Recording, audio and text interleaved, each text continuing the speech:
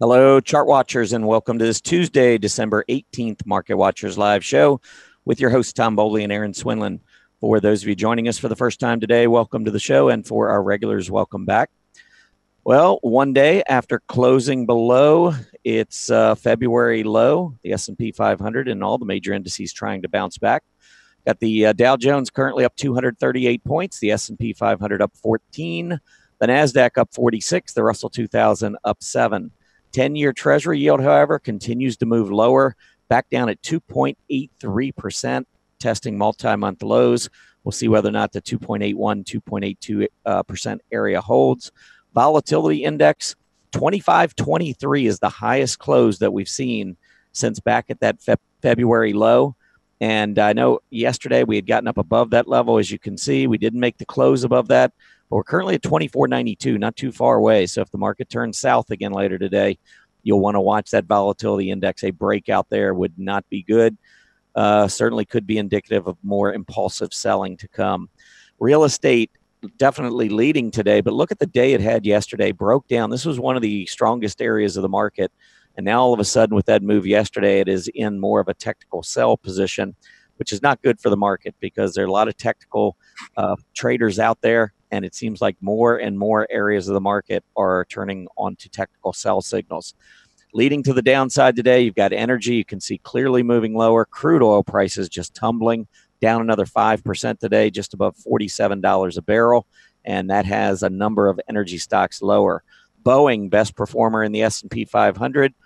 Today, they did raise their repurchase. I think their share repurchase amount was $18 billion. They raised it to $20 billion, I believe. And you can see pretty positive reaction there, but the overall downtrend still in play. Darden Restaurants reported earnings. I think this little bounce today, it is the best performer in the S&P 500, or it was just a few minutes ago. But this move here looks very suspect to me. We'll talk about that in a minute. Oracle had a great report, beat on top line, beat on bottom line, nice reaction higher at the open, but then the selling came, barely holding on to a gain after a solid report, not a good sign. And FactSet Research, FDS, also reported earnings today. Stock gapped up earlier today, under a lot of pressure, though, now trading down near the low of the day. Oh, wow, Erin. I don't know. Yesterday, I've been talking about that 2581 level holding on the S&P. Well, it didn't hold. 2546 or whatever the close was yesterday, not good. I think this bounce looks kind of weak so far today. We'll see how we finish. So it can mark you in the bear market column now? 95%. Okay. I was 90 over the weekend. Now I'm 95. Yes.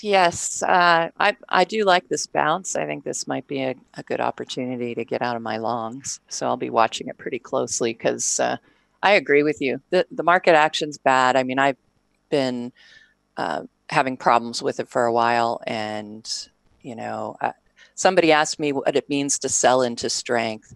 That means when the market's going up, that's your opportunity to get rid of those longs and those items that you don't want to be holding if you suspect the market will be declining. So hoping we'll see a little strength into the holiday. That's my hope. Yeah, and it's really just selling into strength is one of those strategies in a bear market, not so much in a bull market. A lot of folks want to hold on and ride. Exactly. But yeah, in a bear market, it's the opposite. You just turn your computer monitor upside down because exactly every one of those moves to the downside usually followed by a very weak rally, and that's generally a time to be thinking about getting out of any longs you have. Absolutely. Yeah, it's probably need to do a reprise of my bull and bear market rules workshop. I might put that one together for my next one. Yeah. No doubt. All right, we got a lot going. I know you're going to have a workshop later on some of the basics of technical analysis. And I got to tell you, my background was as a fundamental person. I'm a CPA. And so I was always, doing audits and going through a lot of the different, financial stuff and fundamental side. But I convinced myself a long time ago that it's much better to have the technical side. And I know you got some of that coming up. But what else we got going? All right. Well, as far as the upcoming schedule, tomorrow we have Danielle Shea, Simple Trader, Simply Trading, I think, .com. I will look that up for everybody and put it in the blog. Julius de Kempenaar will be with us on Thursday. Mr. RRG. Mary Ellen will be back for What's Hot, What's Not on Friday.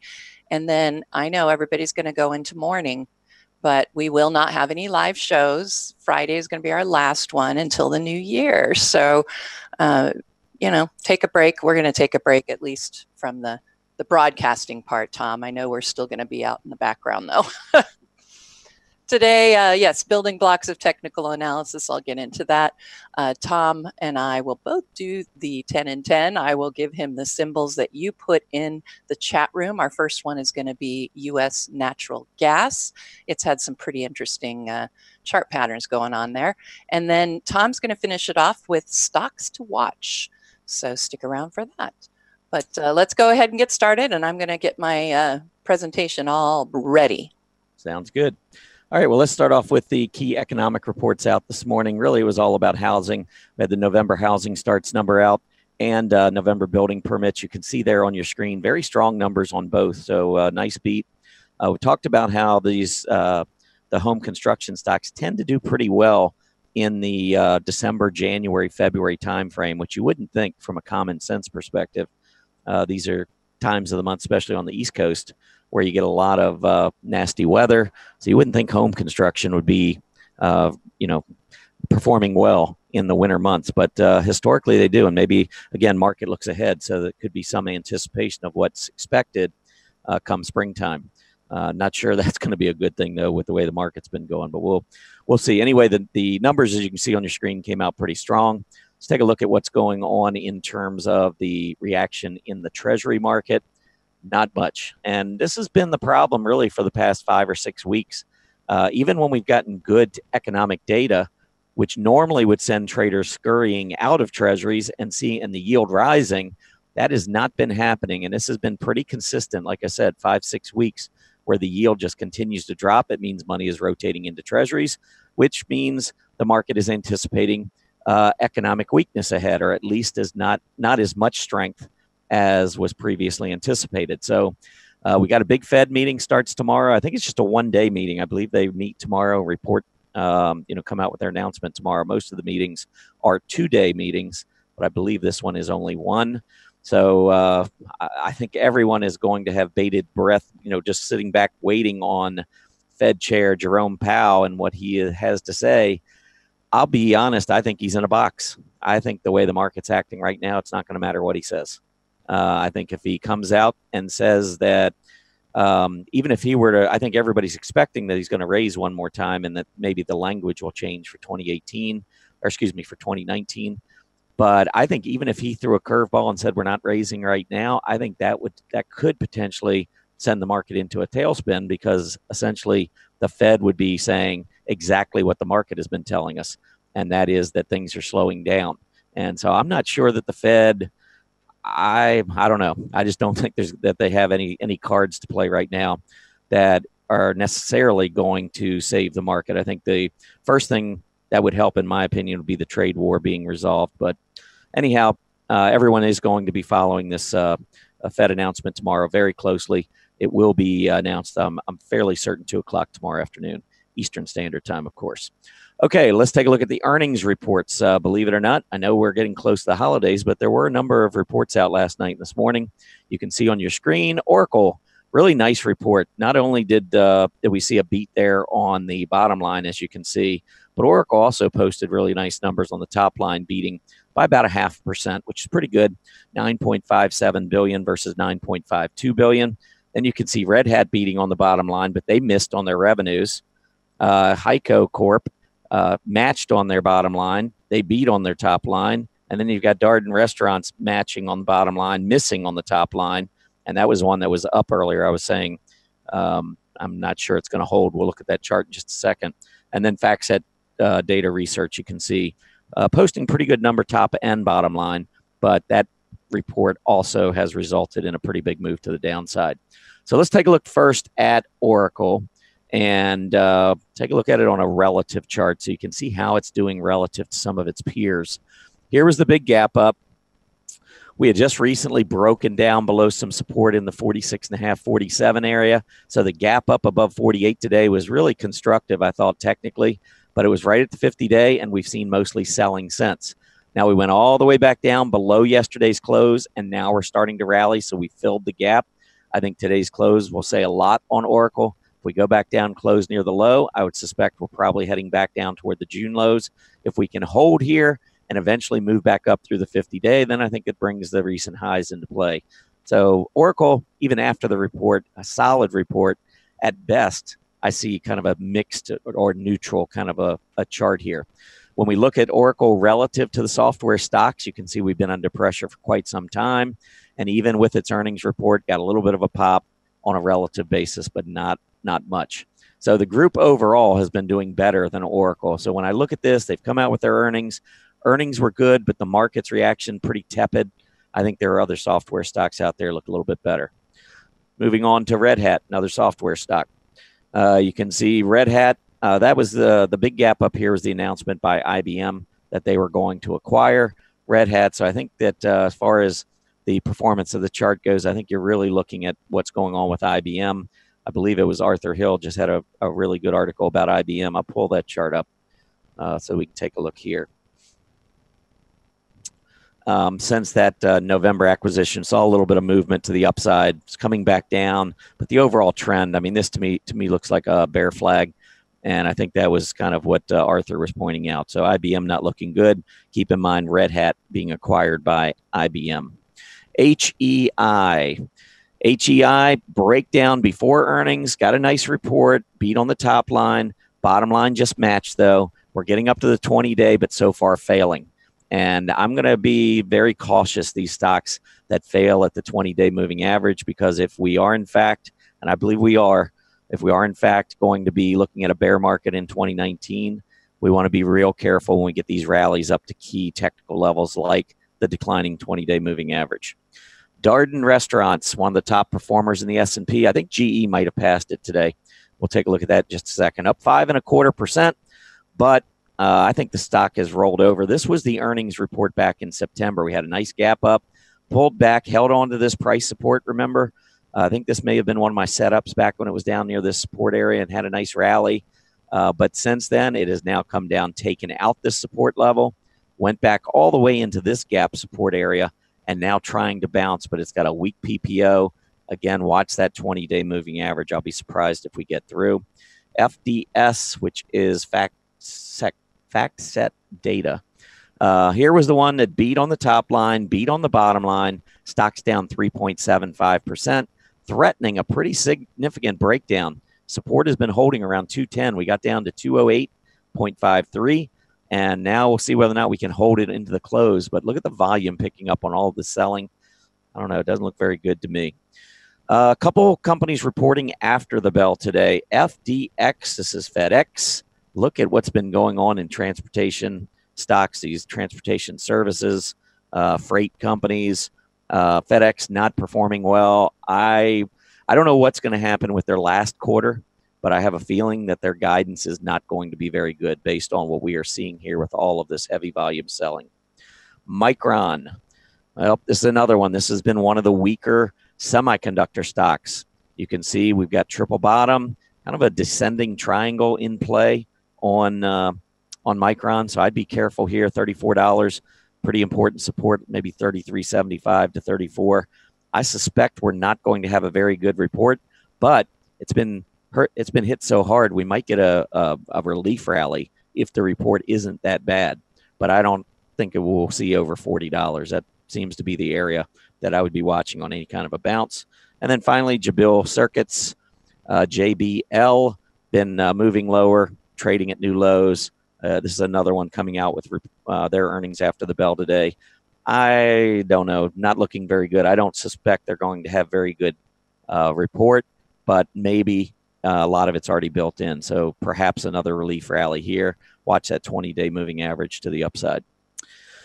Okay, let's move on, talk about a few things here. Crude oil. I don't think it's going to show up on this particular chart, but it is down 5% from these levels. Look at the move from October, $77 a barrel down to $50. We're now at $47.25 or something. as of 15 minutes ago. And so you can see a very significant breakdown in crude oil. That is not good. When we look at the S&P 500, kept talking and talking about 2581. Actually, for a while, I was talking about 2582, and then I realized I was one off. So sorry about that. But this close back here was 2581 in February. We had not seen a close below that level until yesterday. I will say this, though. And again, I think the odds are getting less and less that we are going to break out of this correction and move back higher. I think it's going to evolve into a bear market.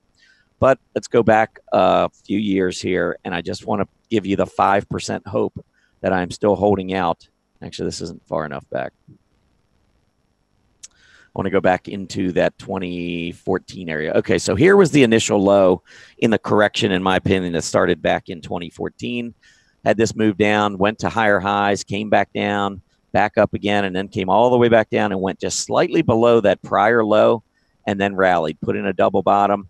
The problem I have here is I think this was the double bottom. We went up, hit the 50. You could see the PPO had returned to the center line, and now we're beginning to accelerate again back to the downside.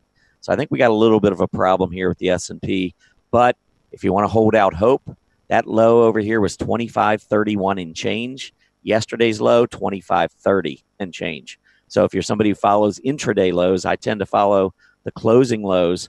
I can tell you that we did have a break of closing support back here, but essentially we went a little bit below the intraday support, but that was the bottom of that correction. So I'm leaning bearish, but I will tell you, I was writing bearish articles back here in February and had to eat crow when the market turned back to the upside. So again, I'll hold out some hope for the market, but it really needs to turn soon. And outside of China, U.S. trade, I'm not sure what the catalyst is going to be right here. A lot of things turning south. All right, let's take a look at some upgrades and downgrades quickly. First, on the upgrade side, NSC. This is a railroad, Norfolk Southern. I mentioned in my blog today, railroads breaking down or on the verge. I think we got to be careful here with Norfolk Southern. We did break below the October lows, and any kind of a test back up here around 155 or close to that 20-day moving average, which is declining, I would be careful. Fortive FTV was also upgraded today.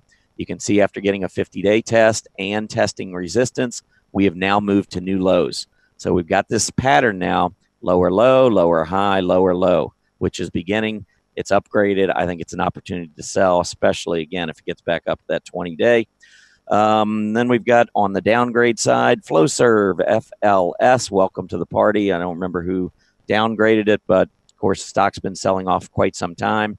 September, it was $57 a share, or almost 57. Now it's at 40. Someone downgraded it today. And as a result, you can see the stock is down, probably getting oversold. I would expect a bounce, but anything back up around 43, 44 probably will be met with more sellers. Illinois Toolworks downgraded. ITW, another stock, set a reaction low. We're trading in the middle of it, but the overall downward action in the overall market tells me we're probably going to head back toward this low. And you can see we are taking out these prior lows from a week or two ago. Not looking good here for Illinois Toolworks. And then the final downgrade is WorldPay, WP. You can see also downtrending, coming back down close to price support. If we pull this one up on a relative chart, you will see, first of all, it is part of that software space, but because it has fallen so far down below all these other lows, whereas the group hasn't, you've got a stock now that is breaking to new relative lows versus its peers. Not a good sign, not a good look on the chart. This is one I would be avoiding for sure. All right, let's go ahead and just do a quick summary of those upgrades and downgrades. You can see a number of stocks that were upgraded and downgraded that I did not cover. And maybe one to mention there was just the downgrade of KSU, which is also a railroad. So we got one railroad being upgraded, another one being downgraded, and the overall group breaking down yesterday, or at least on the verge of a breakdown. So I don't know, thought that was kind of interesting. But Erin, I know it is time for your workshop, and you got some basic stuff Yes. out there. What you got? All right. So I am going to give credit where credit is due. I have a very nice gentleman who sits next to me in my season seats named James, and I told him what I did, and he was very interested in seeing it and learning it. And so he started listening to the show, and he's like, I am just so lost. And he gave me, I said, okay, well, give me a list of the things that are troubling you, that you're not so sure about. And I'll try and put all of that into a beginner workshop. Of course, as I went through his list and I looked at all the things that I felt like I needed to cover, this is really going to be part one. I think there are plenty of part twos and part three, but today I'm just going to go really basic. And I know a lot of you have been studying technical analysis for some time. But I think you will also, I think you'll do pretty well with this. I think you'll enjoy it. So, all right, so let's go ahead and get started. And James, thank you for the suggestion. All right, so what I'm going to cover, and like I said, it'll be very basic, but I think everybody can always use a review. So what I'm going to cover price bars and time frames, the basics on a chart. What are you looking at? I'll look at moving averages, just a quick explanation of those and how they're helpful. One of the important parts of technical analysis, of course, that we do all the time is drawing support resistance lines, and then also trend lines. And then, of course, me, who's crazy about chart patterns, I could go on and on about chart patterns, but I will show you some of the basics. And then at the end, I'll just cover a few of the basic indicators. To be honest, the ones that I like to use. So I'll cover those, and we'll see how far we get through here.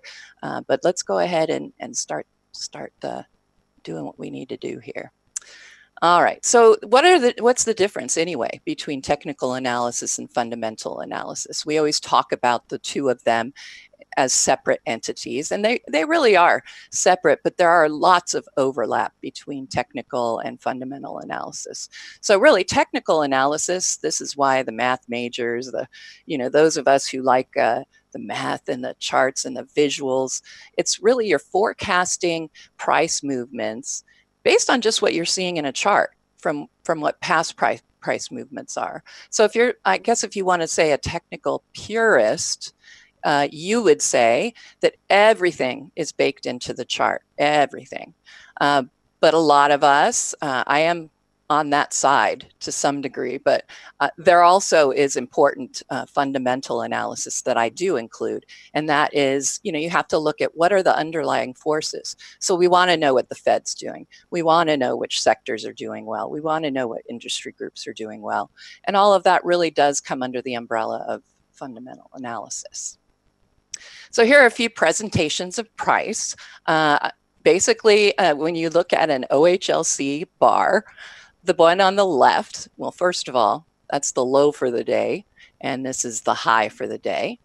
And then the open is on the left side of that vertical, and the close is on the right. And so we can look at the difference between the open and close on this. We can also see, obviously, what the intraday high and lows are. There are various ways you can plot these on your chart. You can set it up so you get red ones when the close is lower the next day. Various ways to do that. And of course, there's the solid line chart, but most of us don't use that because we want that extra information that you can get from the bars and the candlesticks. I am not going to get way into candlesticks at all. I don't follow them. They're very short-term chart patterns, really to a day or two, depending. Basically, they tell you about what to expect like the next day. So they're like a really fast chart pattern. And while I think those are great, my trading style, I just don't need to have a candlestick because everything is in the OHLC bar for me, because I don't need to know exactly what happened versus the next day. And here you can see how the candles are set up in basic language, just like the OHLC bar. You've got the high, of course, at the top of the wick, and then on the bottom here, you have the low, obviously for the intraday high and low. Then you have your open and close, just like we did here. Only with the candlestick, you make it a box. You make it a candle.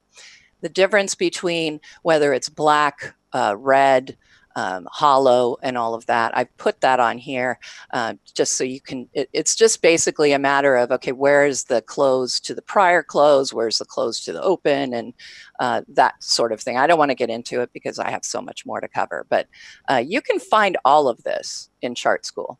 And I mean, all of this. I actually just took these charts right out of Chart School. So there you are. Then there are the time frames. I'll get to the charts in a moment. So then there are the time frames. Everybody's like, well, what does long-term mean? What does actually short-term mean? Well, I'll be honest, it does mean different things to different analysts. But typically, we all can agree that long-term time frame, you typically want to look at a monthly or even an annual chart. Intermediate term, you're looking more at those weekly charts. Short term, daily charts. Ultra short term, to me, day trader, that sort of thing, if you're really trading during the day. Hourly, and of course minute charts. So typically I stay in the daily charts. However, I find intermediate term information on the daily charts. So I consider daily charts useful for both. And as far as long term and intermediate term, of course, I do think of the weekly charts as intermediate term, but sometimes the chart patterns and the trends on those weekly charts really translate also to the monthly chart, meaning it's also a long-term presentation for you to look at. All right, so let's go ahead. I'm going to look at a few charts for you here, just so we can get through there. Okay, so Chart School, you can find it right here at that tab, and you can type in whatever you're interested in. But honestly, for what I'm covering today, lots of that is right here under chart analysis. And then when you want to get a little bit more into the weeds, a little bit more advanced, you of course can really get in and look at those indicators and overlays and all of that. But again, I'm going to be very basic today. So let's go ahead and we'll start. Tom was talking about Oracle, so I figured, okay, well, we'll look at Oracle. So we're looking at the price part. I want to look at the price chart part. Hey, Erin. Yes. I'm still seeing your slide. Oh, okay. I must have not shared the right thing. My bad. Perfect. There you go. All right. Excellent. I'm going to go ahead and make the price a little bit bigger, since that's really all I want to pay attention to here. So I think I have one. Yes, this works good. All right. So what I'm first going to talk about is support and resistance. And, for a lot of us, we think of it as just so basic and, it's second nature. And it really isn't that hard to come up with. Really, when it comes to trend lines and support and resistance, you want to get as many touches on the line. So let's go ahead. I'm going to take it to an annotation tool. And we're going to determine where our price support and resistance are on this chart. The excellent tool for this is using that auto support and resistance line, because it gives you that long, it tells you when the price is above it, price is below it. Let's make it big and thick so we can see it better. There we go.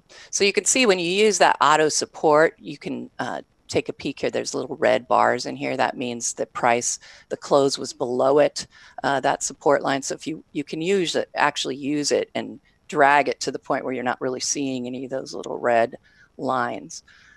So to me, in this case, I would be looking at my price support at 46.50. And why would that be? Well, number one, I find that price support and resistance typically land on those, I don't know if I want to say even numbers, but I guess so. Usually you're going to have that, like in this case, we are doing it in terms of 50 cents on each one. Typically people have a memory, like a psychology about their trades, because you think about, well, if it gets to 50, I'm going to sell it. I bought it at 45. So you're thinking about that. You remember that. And all of the investors also remember that. And so that's where a lot of times you're going to see a consensus of price support on these lines here on the horizontals that usually match up with like an even number. So in this case, the support level, I figure, is 46.50. That touches here. These two October lows it matches. It touches this low from back in August. And if you come back here, it looks like it even matches a gap that's coming in over here. Now, where's your resistance? So that's the support. That's where you want price to stop and then bounce. Well, that didn't happen yesterday, nor is it happening today. That's a problem. You want to know that price support has been broken. So now the people who had this 46.50 in mind now have gotten all the way down to 45.50, and now that's when you're going to start to see some more selling. And typically that's why we look at the support lines, because when it's broken, typically you're going to see, of course, a continuation to the downside when you break down on that price support. So this one I would say is short term to intermediate term price support line. Now, where do we figure the resistance is? Well, again, I look at those areas where it's usually an even number, or I look where the price tops are. The easy one, of course, would be where your highest one is on the chart, the highest level. And that's, typically an easy way to come up with resistance. But let's face it, that's a long way up. So where else can I look for a possible price resistance here? I think there's a few of them. First, I would look at this level here, because I can see twice that was really a stopping point back in the summer in July and August. So I'm going to just draw that in based on just those. And then I'm going to look at where that comes up. All right. I think that's a pretty decent resistance line. It comes up, you can see it actually matches up with this gap. All right. And gaps are points in time where there is no trading activity within that price range. So you'll get, for example, an intraday move. It'll open much higher, enough higher that it's higher than the previous intraday high. And so you'll get these gaps in trading. And you can generally find support and resistance at those gaps. We always talk about gap support and gap resistance. So in this case, I think you can use this as a shorter term resistance line. You've got a touch back here in October. You've got these two touches back here. You could even think of it as a zone. A lot of times I will make a support and resistance zone. I'll make it more opaque. And you can do it that way, or if you just want to draw like a rectangle to give you that zone of support and resistance. There's a zone, because that matches up with this top, it's matching up with this top. So you know that in this zone likely is going to be some resistance on price. And it looks like today we got to that intraday high, didn't quite make it to 48.50. So now we're starting to head back down and below this support level, and that's not good news. All right, let me clear these, because now I want to show you a few trend lines. Actually, I'm going to take this to a longer term chart, because I think that'll be more interesting. All right, so let's go to our regular market watchers chart, chart style. All right, and I've got too many indicators in here, so we'll take some of those off. But typically I'll go through those indicators, the basics that I like to use, just so you know. Okay, so we'll just take those two out. That'll give us a bigger price window. All right, so what about trend lines? And actually, now that we have a longer term picture here, I'll look at those support and resistance lines one more time. Okay, so we are going to do the auto support and resistance. I think I had, what, 48.50 was the area, that zone. Yeah, I mean, it matches this low here, these two lows in the zone, but I would be more interested in the fact that this is where it stopped, like we were seeing on that previous chart, as possible resistance. And again, there is that gap. Move it up to that intraday low for that gap. And that matches up nicely with this gap, doesn't it? You'll find that, like I said, that'll happen just because it's not like muscle memory, but it's a psychological trading memory. And there's 46.50 was the other one I was looking at from these lows. And that actually comes pretty close to this high. It's close to this low. We got a breakdown. It was support previously back here in the end of 2017. So really that's how you're going to find your support and resistance lines. And according to Greg Morris, Those are the only lines on a chart that matter. I understand what he's saying, because trading wise, that it really is where the rubber meets the road, I guess. The trend lines really are there for identifying what the trend actually is.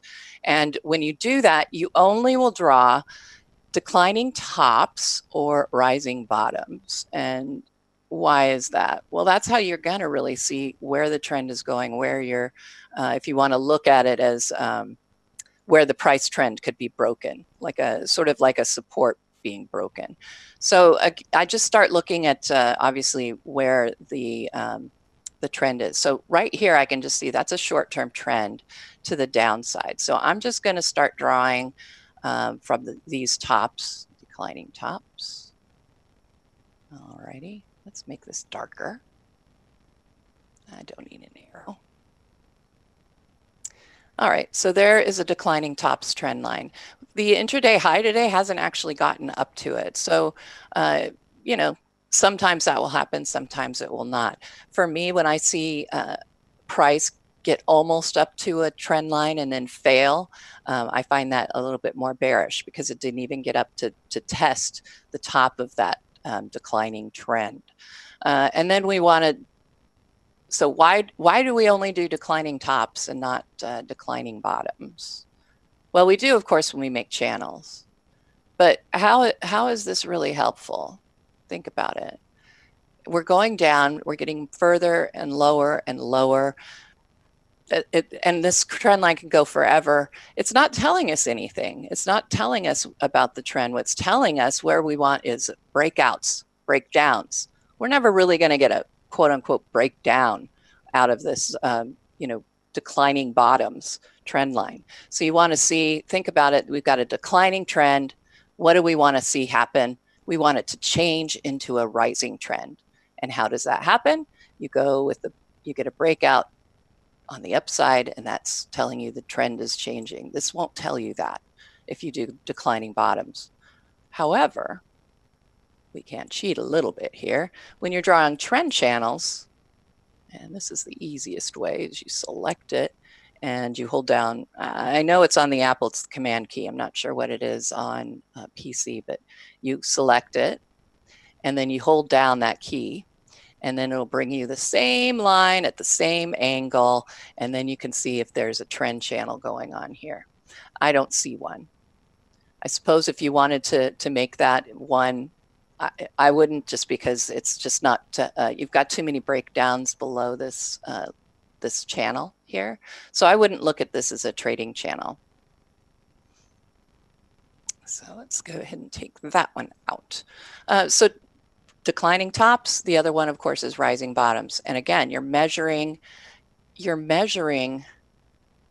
a trend that's moving upward.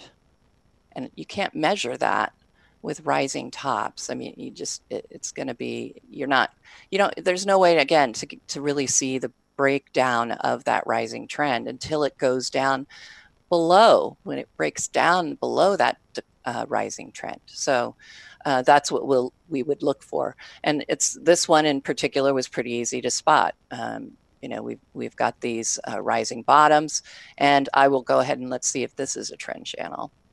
I think it might be right there. It touches these two tops. So you have a rising trend. Of course, it's in a very wide channel, meaning you could still experience a lot of volatility even if you stay in that rising trend. All right, so those are trend lines. Let's go ahead and we're going to move on and talk about moving averages.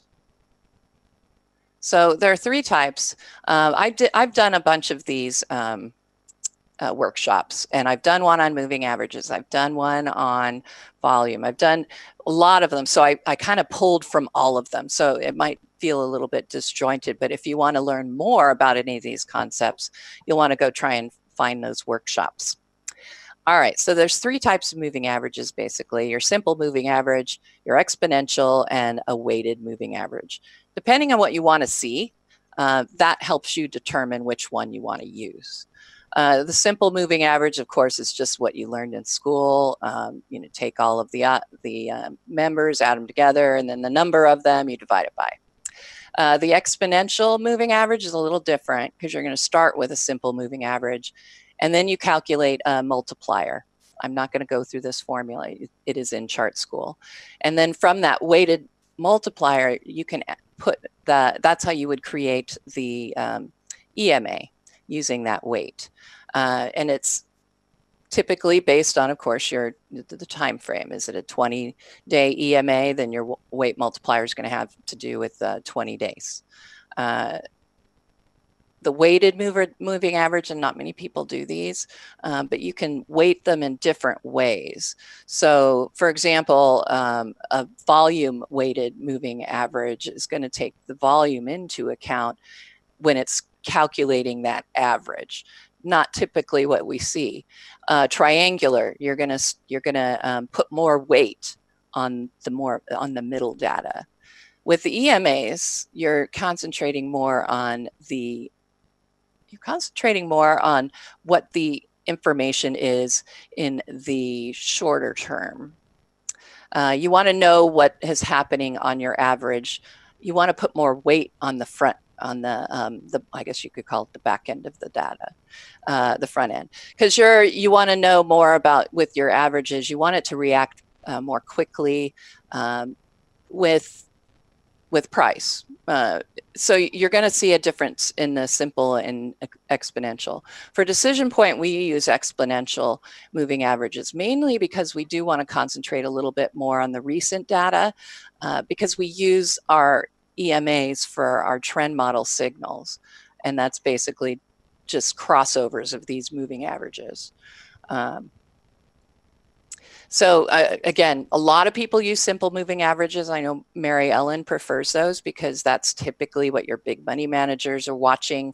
And so she likes to watch those. Again, I use the others because it fits with my signals for decision point.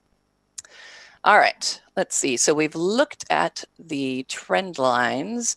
I didn't show you there is also an interior trend line that you can do. And let's see, we'll make this really big and we're going to make it red.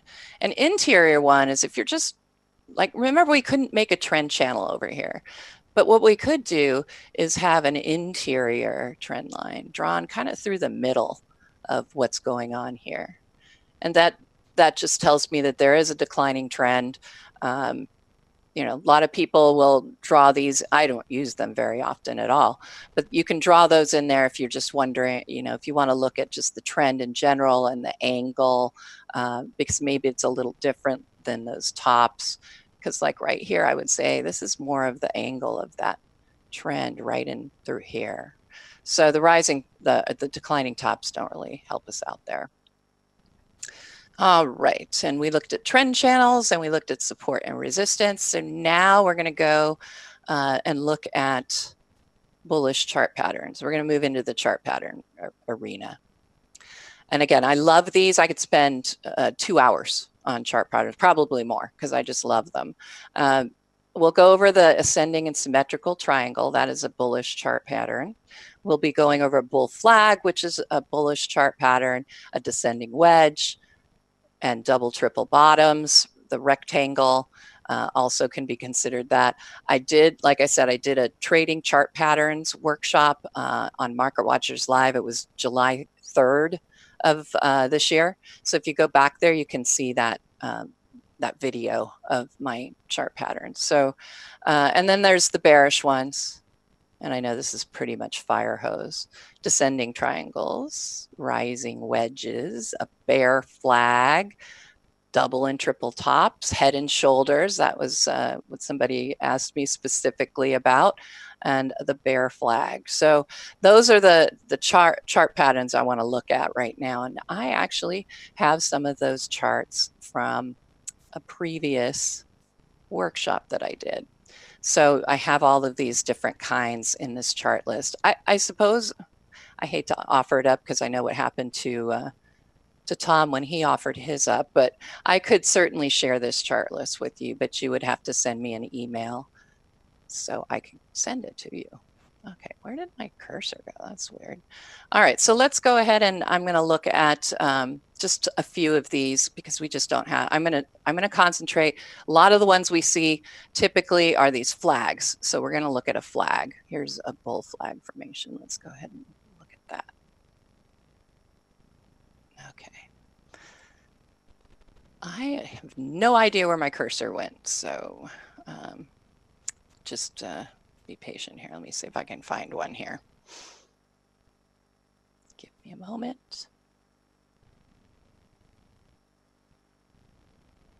Okay, there we are. I have it back. All right. So bull flags, I mean, that's what we call them, is bull and bear flags typically. So the bull flag is upright and the bear flag is descending, of course. So you get measurements. That's the part of the chart patterns that I love. So you can get measurements from these. Like I said, the flag pattern is pretty obvious. I mean, it looks just like a flag. You get a breakout from a bull flag, you can expect to move the size of that flagpole. So that's what you're looking for. So if you see here, the minimum upside target out of this flag formation was way up here. Obviously, we failed to get there. But when we came back down and had that rounded bottom, we did end up coming up right at that upside target. Just took a little bit longer. All right, so that is the bull flag. Let's see, a bear flag. Again, I only have so much time here, so. Same deal, there's the reverse of that flag. I took a measurement of the flagpole. This looks like it got a little bit mixed up just because of the time change on the pattern, but that's the basic bull flag or bear flag. Again, length of the flagpole. If you get the breakdown, that's how far you should expect price to move down. Looks like we came very close to making that target on that downside target. All right, head and shoulders, we'll look at that because that's the one everybody is always interested in. All right. So here's a head and shoulders pattern. And it just looks like a head with two shoulders, left shoulder, right shoulder. Now there's a lot of interesting information about volume patterns and how you do that, but I'm not going to get into that because we're already very short on time. So it looks like a head and it looks like shoulders, and it's this chart pattern. You should expect a breakdown below what the neckline is considered here. And then you can measure the pattern and add that to the bottom, and that's your target. Well, we didn't actually get to it, did we? But we did get quite a breakdown. So, you even can see possibly a bear flag that was forming, but that didn't come to fruition. They don't always come to fruition, but they do give you kind of a basic idea of, what to possibly expect based on that pattern. All right, we're going to look at volume real quick. I think we're almost there. All right. So here is the definition of volume. Of course, it's the action between two individuals. Somebody's selling and somebody's buying the share. And the number of shares or contracts that we trade in the day is the volume. So it really is a reflection of your not just financial involvement, but emotional involvement. How many people had to sell today? How many people just had to buy today? It tells you a lot about the psychology. And there's a couple of different indicators. I typically use the on balance volume, but there are also various others. And again, you can find these in Chart School. And let's just go to, let's look at the SPY. All right, so this is the OBV. I lost my cursor again. All right, there we go. So this is the OBV, and basically it's just a measurement of volume every day. If you look at the amount of volume, and if it's a down day, you subtract it from the current value, current reading. If it's an up day, the amount of that volume you add to yesterday's reading. And really it can just give you a sense of which direction is volume, which direction is the the emotions going. All right, we've got one more I'm going to cover here, and that is momentum. That is the analysis of price changes instead of levels. So you're actually looking at the differences in price. And from that, you can calculate the speed or acceleration, the movement, the rate of descent. It's synonymous with a slope. It's a rate of change kind of indicator. These are leading versus lagging moving averages. Typically, you're going to see momentum indicators be a bit more leading than lagging, like moving averages are.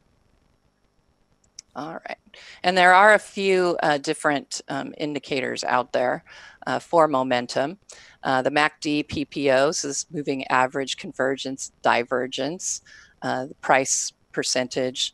The PMO somehow got written over there. I don't know how that happened, a little bug, but the PMO is also a momentum indicator, and that is a decision point one. So I'll just show you a quick chart, and then I'll give you the summary, and we'll move along. I think I will do at least another one and maybe build on some of these concepts a little bit more, because I know this is pretty fire hose, but hopefully it's giving the beginners out there an idea of kind of what we do and what we're looking at and why. So on the chart here with the SPY, you can see that we have our price patterns obviously up here. This is my momentum indicator. So when it's moving down, that's telling me price momentum and acceleration is moving down. If it starts rising, that means, of course, acceleration is moving up. Buy-sell signals are just determined by crossovers. An upside crossover is a buy, downside is a sell. So you can watch the rising bottoms and see if they match price bottoms. That's when you get into those divergences and convergences, but we're not going to talk about that today. That'll be my tease. We have to do that next time. All righty. So the only other one I didn't cover is the scooter. That's the stock charts technical rank, and I like to have this on there. I recommend you go check out Chart School so you can see how it's calculated. I use it to determine whether there's internal strength or relative strength, because it does tell you by its what the score is, not only how much internal strength it has, but also where it lines up among its peers. So that's the other reason I use it. So let's take a summary right now, and then we'll go ahead and look at the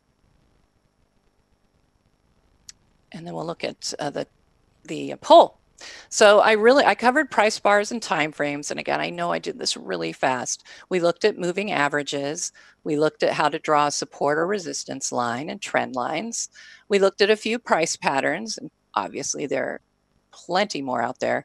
And then I showed you some of the basic indicators, moving averages, momentum. We also looked at volume. So that pretty much concludes my building blocks of technical analysis. Like I said, I hope it helped some of those beginners out there. Recommend, like I said, if you have somebody who's been interested in it, kind of wonders what you do. You know, a lot of times spouses, I know my husband is interested. That's one way to do it too, is they can sit down, and I hopefully gave enough information just to give them a taste. All right, so looking at that poll, I think that's interesting. I am, first of all, pleased to see that those less than a year are out there, that they're interested in trying to learn about this. And I feel like if you add that to the 1 to 5 years, that's 47%. We're looking at about half our audience that probably did get a little bit of information out of some of these basics, you know, because for me, obviously 10 plus years, for you, 10 plus years, it gets to be second nature. And so I, a lot of times, forget that it isn't second nature to everybody else. So. Yeah, and I would also add, I know, you know, I've been trying to get my kids a little bit more involved in this, and I would recommend that everybody out there, you know, if you've got kids or grandkids, you know, it probably wouldn't be a bad conversation to have when you're around them, just letting them know how important it is to their financial future to be able to look at their investments. You know, you don't need a PhD in economics. You don't have to be a CPA. A lot of these, you know, it takes training, it takes experience, but anyone can learn to visualize what's going on these charts and be able to make some pretty good financial decisions, certainly better than if you don't have this Right. background and information and so forth. So, I think stock charts provide some great tools, some great learning tools, and then also obviously the annotations and being able to, save charts and chart lists and that sort of thing. But with all the commentary, the education on the website, many of the topics that we cover, I don't know somebody coming right out of high school is going to obviously pick up some of this, but I do think if, you begin, I was actually talking to somebody in Starbucks about this the other day. It was funny because you mentioned at the hockey game, somebody coming up with a The questions for topic. me. Yeah, a topic for you on your workshop. And I was doing the same thing. I was talking to somebody, and they said they had four, or actually six girls, six young girls or younger girls starting at age 16 and below. And they were trying to figure out what to do. And I said, well, too much. A lot of this is going to be well over their head, but you certainly could start buying a share of stock or a couple shares of stock of different companies and explain to them, why these stocks are going up, about their sectors or about the overall market, blah, blah, blah.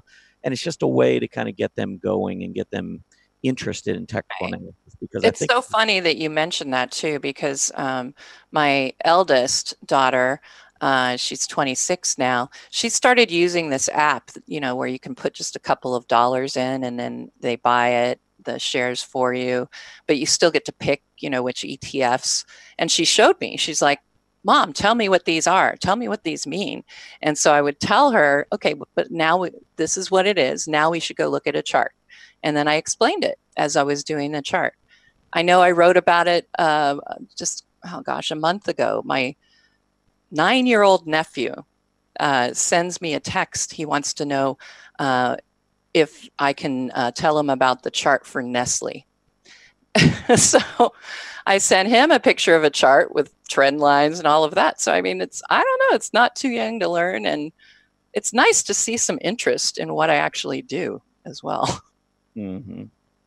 Yeah, I mean, there's definitely a lot that kids obviously can learn. I mean, I wish, if I could go back 40 years and shouldn't be giving away my age at this point, but if I could go back a long time and know a lot of the things, or begin to learn a lot of the things that I know now, I think it would have been so much more helpful. And I think it would really help, like I said, kids and grandkids alike, to at least get them started in thinking about something like this. It can make a big difference in their future. Right. Yeah, and somebody just said, my 5-year-old can tell me if the chart is up or down. Train early, train often. I have to think of Grayson Rose. Yes. Or Warren Buffett. I mean, Warren Buffett was, not so much technical analysis, but he was getting very involved at a young age and learned a lot before he ever went to school, for any kind of training. So, yeah. Oh, what's your favorite chart pattern? Somebody asked. Mine? Yeah. Well, first of all, I like bullish environments. I like low volatility environments.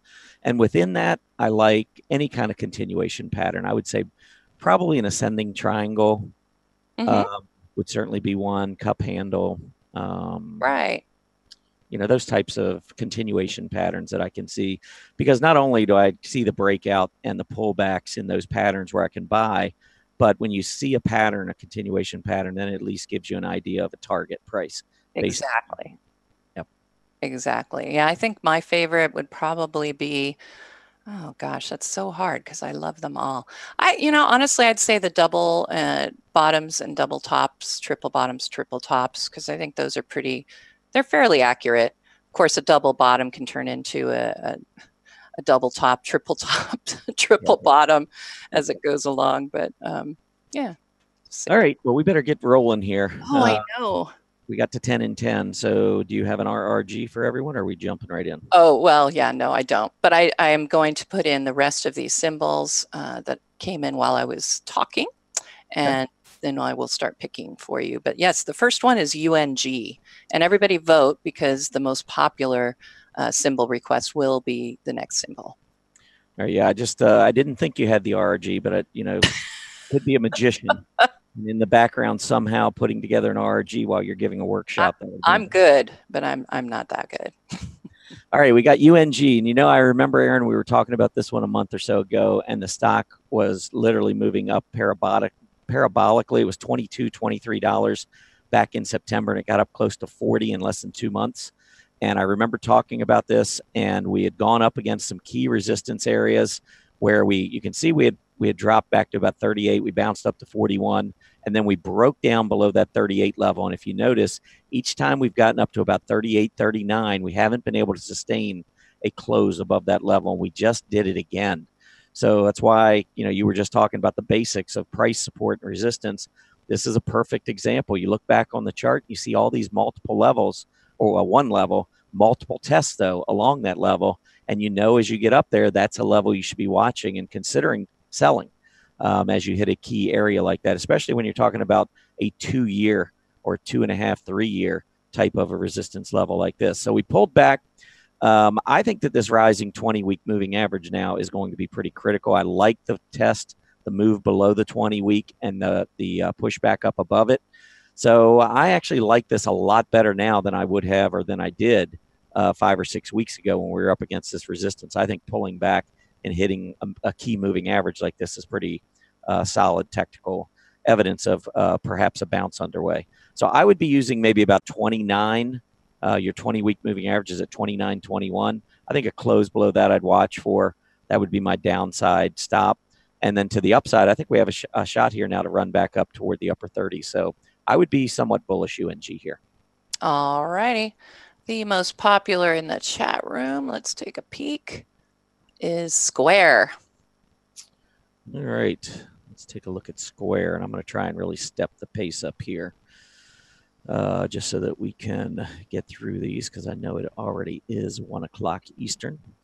Yeah, I don't really like what's going on here. This is a high growth company. And if we are going into a bear market, which it certainly seems like we are, these types of stocks are ones that get hit really hard because their profits, they're built, their valuations are built on continuing some very strong growth. And in a bear market, you don't generally see a whole lot of growth, especially if we go into a recession. So a lot of these stocks that have been such big movers to the upside do suffer quite a bit during a bear market. And I think that's pretty evident here with this downtrend line on Square. So what I would be watching for is the support level. That was, you could call this maybe an exhaustive move to the downside. I think we are squeezing now between this area of support and the trend line above. I would watch it. We're sitting in the middle of it. I don't think there's a play here, but I do think the overall trend right now is down on Square. Okay. The next one I'm going to give to you is consumer staple, Revlon, REV. I guess technically I should have said that the trend was squarely lower. No, I'm glad you didn't. All right. Revlon, I think, is okay so far. Yeah, it's been weakening, but the volume's been much lighter than it was on the way up. I think there's a lot of jockeying, manipulation, consolidating, basing, all of that going on in the stock. So what I would be watching for here is I want to see trend line support hold. So let's get the trend line drawn in here first. And that's going to be something like that. But I even think below that, I think your gap support is probably the most critical. So here was your gap up, very heavy volume on this move to the upside. A lot of folks jumping in. We've come all the way back down, didn't quite get to that gap support level. So I think we got a little bit of room potentially to the downside. If I like the stock and I wanted to build a position, I think 23.25 would be a first entry, maybe 22 second entry, kind of average your way into about 22.60 or so. And then I would keep a fairly tight stop below the 21.75 area. Maybe if you really wanted to give it some room, this low down here around 21. But my target would be all the way up here, close to 29. Now, there are many stocks, even in a bear market, that do move higher. You get some of these consumer staple stocks. These are the types of stocks that are more capable of doing it. So I think the chart right now still looks pretty good. Don't like the overall market. So I'd probably wait and see if I get cheaper prices. But I think the pattern here still is fine. All right, let's see. The next one I'm going to give you is AJRD, Aerojet Rocketdyne. Yeah, this is a defense stock that I think is looking pretty good. Nice breakout above that prior high. So I think, again, you've got a really nice trend in play here to the upside. What I would be watching, I talk about this all the time, big gap up here, really nice hollow candle. That tells me there's tremendous amount of demand for the stock. You can see over the next few days, it goes straight up with heavier than normal volume. And when we come back down, we don't fill the gap. We go to the top of the gap, and that is it. Look where that low came down to before we moved higher. So I would be trading this range, 32.5 up to just slightly above or right about that 39 level. All right. Did you talk about Micron earlier? They report after the bell today. Okay. I did talk about it, but I can annotate if you want. Well, I have plenty of choices. Are you kidding? How about ABT, Abbott Labs? Okay, Abbott, another one that's in the pharma space. This is a group that's been pretty strong. If I was trading on the long side, it wouldn't be those high growth companies. It would be, many more of these defensive type stocks that do better in weak markets. And so I think it's pretty obvious. I'm going to try and get a line that comes in here. I think if you take a look at all these lows, you were talking about trend lines earlier. You got multiple tests along this trend line, which I think really creates a little bit more bullishness based on the fact that it's held so many times. And then you've got closing support, intraday support down around 68, 69. Recent high 74, could go all the way up here to the 75 area. So yeah, 68, 69, I'd be a buyer, tight stop, and look for a 74, 75 target. All right. Let's see. Next one I'll give you is SGH, Smart Global Holdings, a semiconductor. SGH. Yep. I typed it in wrong. Since we're not doing Micron, we can do this semiconductor. Yeah. Downtrend volume. I mean, we did get a gap up, but it's in a downtrend. Really struggled to get through that earlier resistance. I think 34, 35 is pretty big resistance now on this stock. So I would put that in. So that was the prior high here. You can see almost got there previously in July. This is where all the heavy volume failed. We went back down to these lows. So we seem to be in this range. Now I'll put a second resistance level in here because on this buying of over 7 million intraday, we got up to about 35. And you can see that's right where we failed here. So all the sellers came in on that heavy volume day at 35. They also came in again on this move back to the upside. So this is the trading range. We're coming off of a downtrend. I don't like it, especially again if we're heading into a bear market. I suspect there's probably a pretty good chance we break down out of this pattern. So I would tend to be a seller in the upper end of this range and a buyer at the bottom end if I was going to buy it all. Okay, let's see. The next one, Canopy Growth. We haven't talked about weed for a while. All right. Not liking the action here, getting up to the 20 and failing. I think we're just going to, meander probably back down to the bottom of this key gap support area right here. And it's price support right there. You can see gap support. That's where we opened the next day. We gapped up from this level, 24.5. You can see that was a low there. Here was gap support from this gap up back in mid-May when the volume picked up a little bit. So there's multiple reasons why the 24.5 level looks to me to be a key area where we're probably going to head back to. And I don't like when you're trending lower and you go up and you hit these 20-day, the 20-day EMA resistance and fail.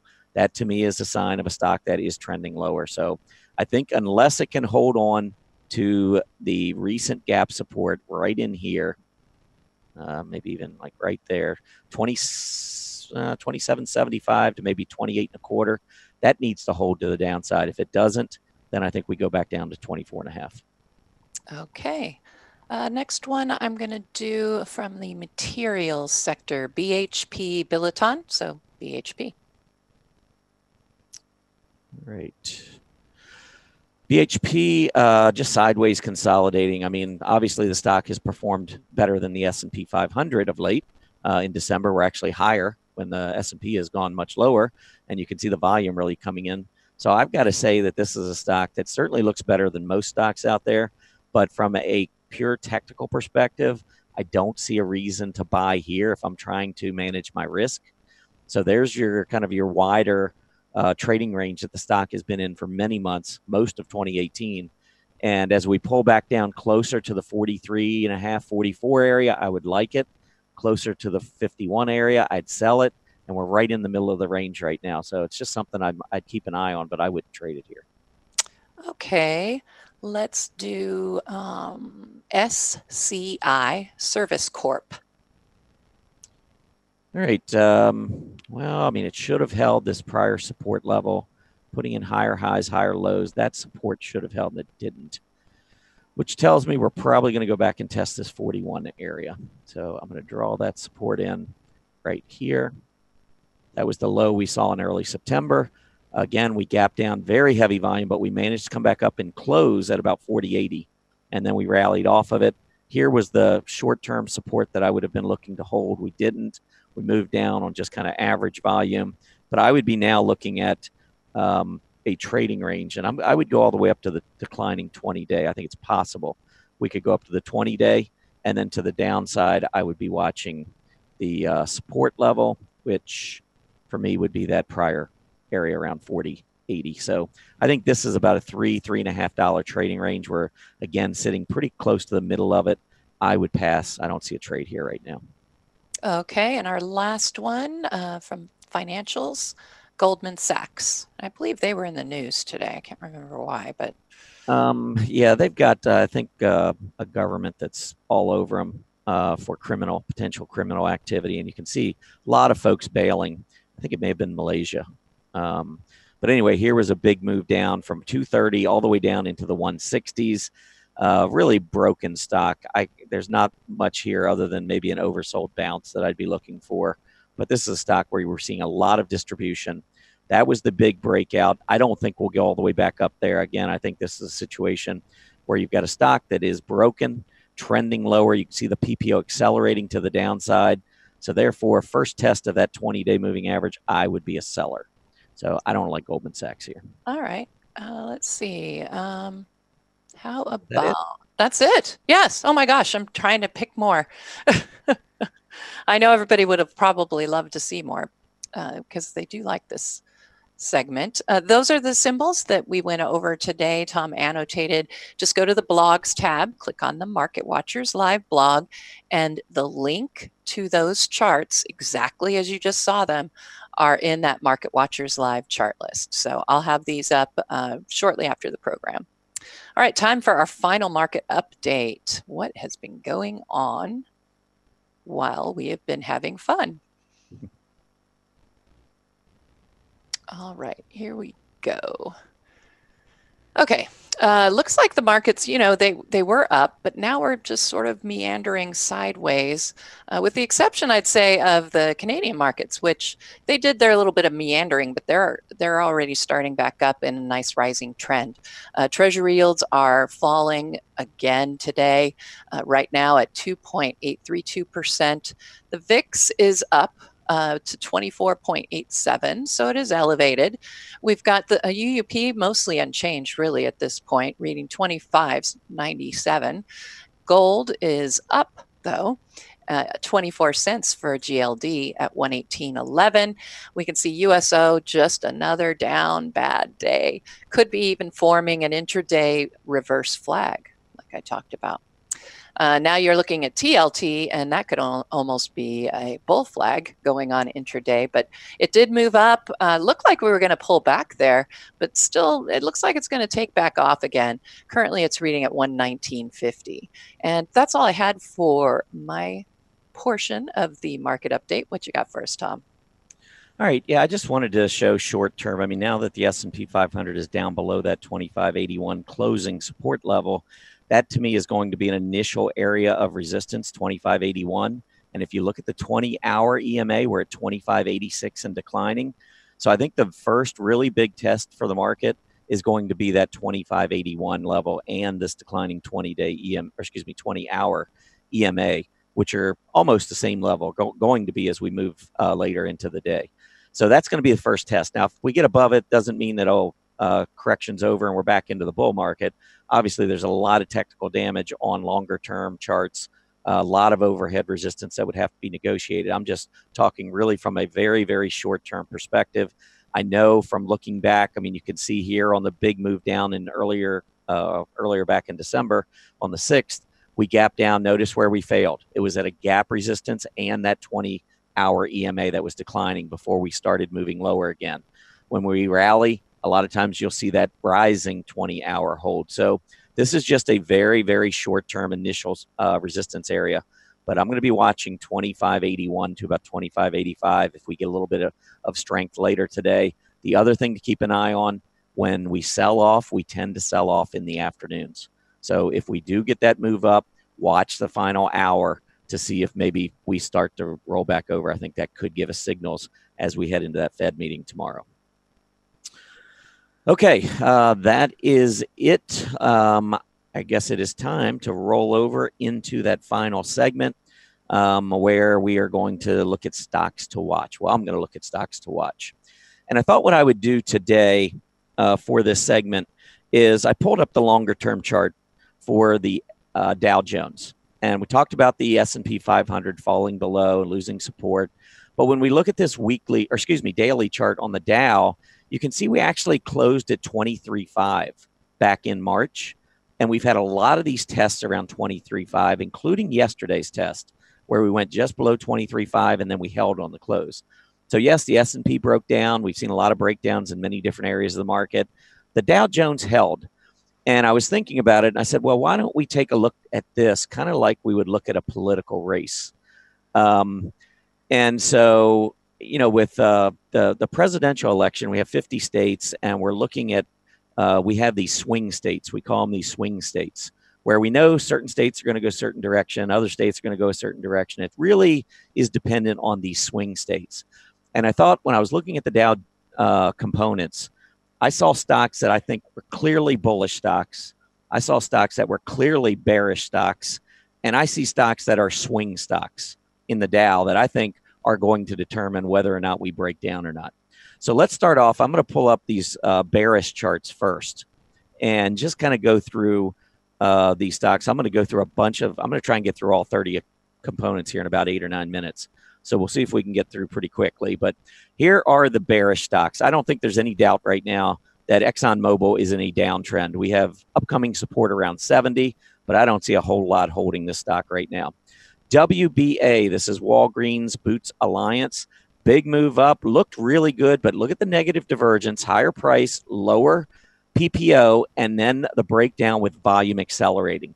I think that this was a really good-looking chart just a few days ago, but I think this heavy volume move back below the key moving averages going into negative territory on the PPO, I think this one is turned bearish.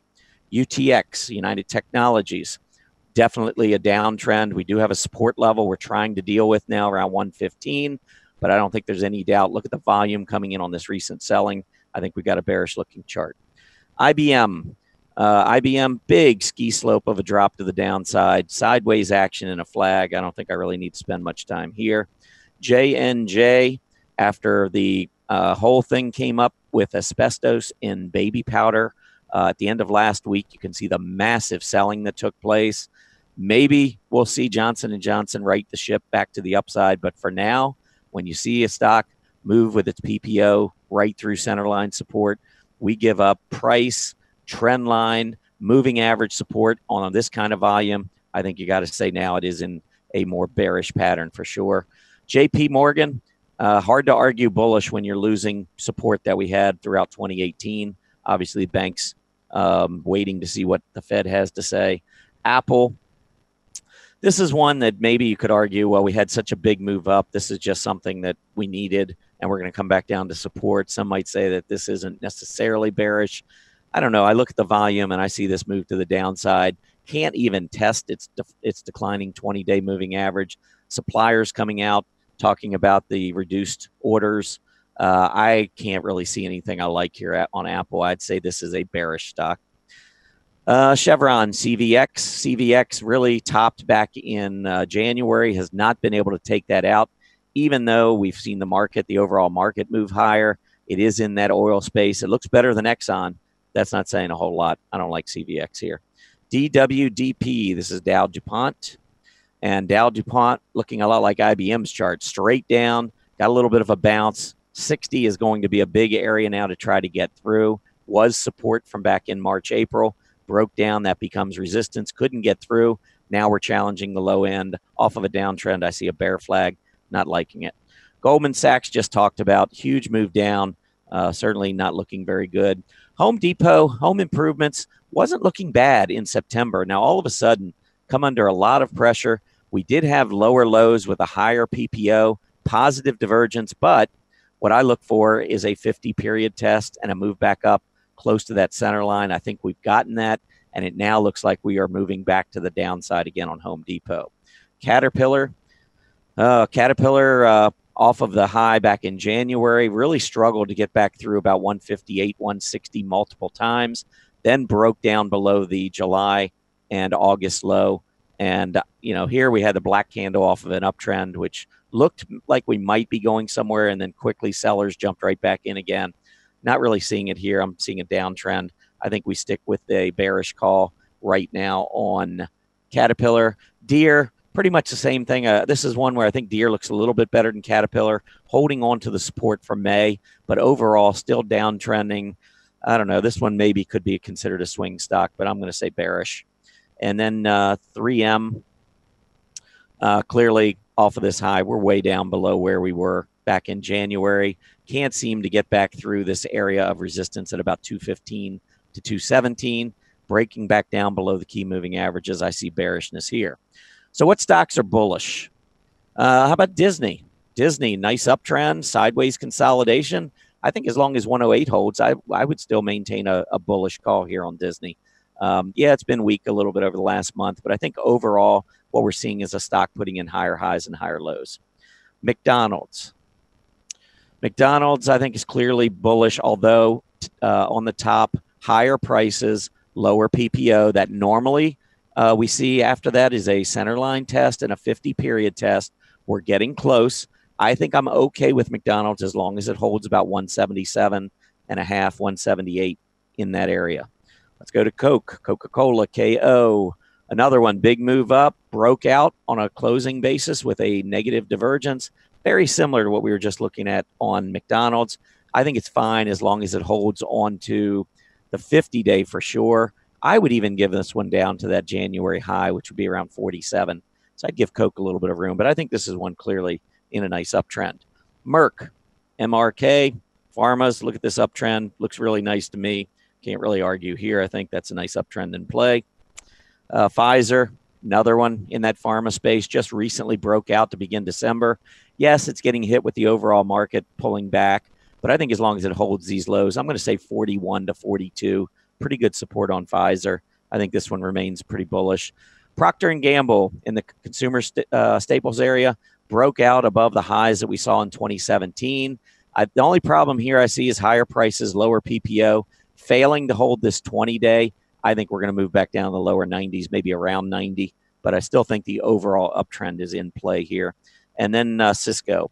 Cisco, I think, is the last of the bullish stocks. Higher highs, higher lows, pullback and gap support between 43.5, 44, continuing to hold. I think as long as that holds, I'd be bullish Cisco.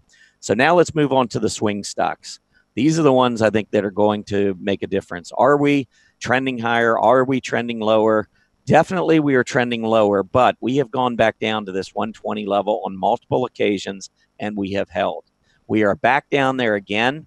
The reason to me it's a swing stock, I think in the last couple of times when we moved higher, I'm seeing volume increase. So I think there's some accumulation taking place on travelers at this point. So if we were to go back down and break below those support levels, then I think we got problems. Until then, I'm going to say this is a swing stock. AXP, American Express, nice move, breakout, but we have come back down below the moving averages. We've done it on volume, but so far we're holding support. Higher highs, higher low, higher high, still that low is holding. Not looking good. I don't want to say that this is an overly bullish stock, but we haven't broken down. Swing stock. Microsoft, big move up. One of the better stocks in software, continues to hold well. You can make a lot of arguments. This was a stock that continued going up throughout 2018, outperforming. The first time it pulled back significantly here, we got down to about 100. We've been holding. I think we're just simply consolidating. I look at this as a pretty bullish stock, but a lot of volume on the selling. And can we hold? We're back below these moving averages. I think Microsoft's going to be a swing stock. Are we in a bear market? Are we in a correction? These swing stocks, I think, are going to make the difference on the Dow. Next up, Boeing. Boeing went below this prior low, but look at that hollow candle off of this downtrend. That could be an exhaustive gap to the downside. Really nice recovery on good volume. I think 390 is your resistance. 300 to 310 is your support. I'm waiting to see which way Boeing goes here. I think this is a swing stock. Intel, I was on the fence, putting it in the bearish side because it was downtrending. But this is another one where I think the volume trends have started to turn a little bit. We had this little head fake taking out the prior high, and now we're simply consolidating. I'm going to say this is in a very narrow 46 to 50 range. Let's see where it breaks out. I think this is a swing stock. Nike, NKE, we just got a few more here. Nike broke down, but notice gap support over here at about 70, just above 70. And that's where we've been holding. We keep rallying back up above 78, 79. You know, parts of this chart tell me to throw it in the bearish camp, and another part says, well, we haven't lost this key support area. You can see a triple top breakout around 70, just below 70.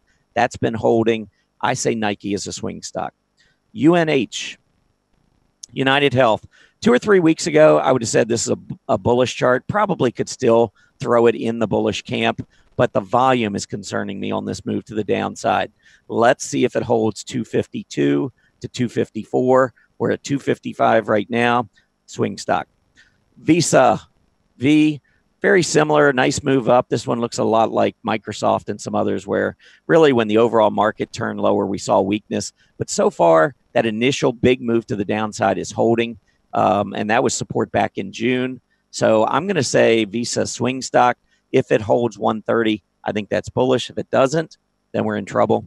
And the last one is Verizon. Verizon, I'm saying, is a swing stock. It broke below the moving averages.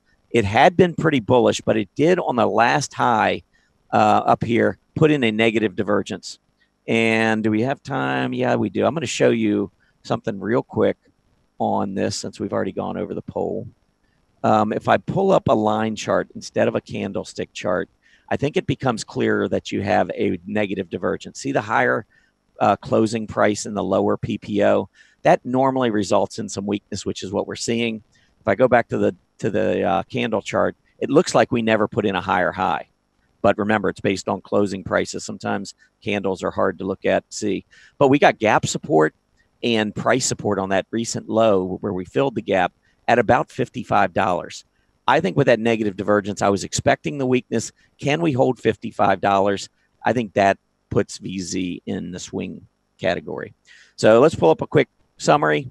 I did not put all these charts or all these stocks on the list. Basically, we went over every Dow Jones component, the fact that the overall Dow is very close to a key support. And the whole idea in technical analysis is how many of these stocks would you buy as a technician? How many would you sell? And if there are more that you would buy than sell, chances are the index is going to hold up. I think going through that list kind of tells you which stocks you really want to be focusing on to see whether or not the Dow Jones ends up breaking down. I think if those swing stocks begin to break down, I think that's going to really tear into the foundation of this bull market, and really where that's going to start the rollover from correction to bear market. All right, Erin, we are down to our last minute. What do you think of the market here? Oh, somebody asked in the chat room, when is this bloodbath going to be over? I think Santa Claus might give us a little bit of a respite, but I think we've got a bear market on our hands. Yeah, I'm leaning. Well, I'm more than leaning. I'm certainly just about ready to fall over in that direction. I think there are still, I look back to 2016 and a lot of things look very similar to now. And I got very bearish and then we started taking off. But we really don't want to go much lower. I mean, we need to be turning. There's no doubt about it. But as I said recently, Santa Claus, always dressed in red. He might have a little bit more red this Christmas. Well, let's hope he brings a little green. Yeah, we'll see. Anyway, I want to thank everybody for attending. Special thanks to Erin for her technical analysis, kind of a beginner's course. I think a lot of you probably got a lot out of that. Want to, again, thank you all for being with us. Please remember to complete the survey as you exit. As a quick reminder, Market Watchers Live airs 5 days a week, Mondays through Fridays from noon to 1:30 p.m. Eastern Standard Time. Have a great Tuesday afternoon, everybody. Hopefully see you back here tomorrow. Happy trading.